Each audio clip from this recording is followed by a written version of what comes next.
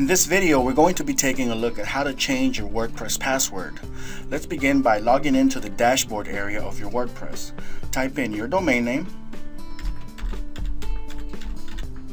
followed by a / and then the word wp-admin. At the dashboard login screen, be sure to type in your current username and password and click the login button.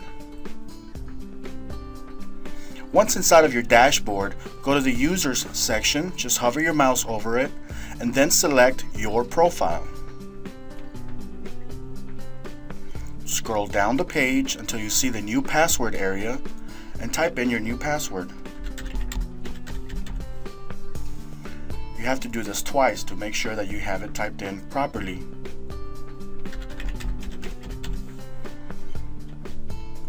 Once you are ready to proceed, click the Update Profile button. Congratulations, you now know how to change your WordPress password.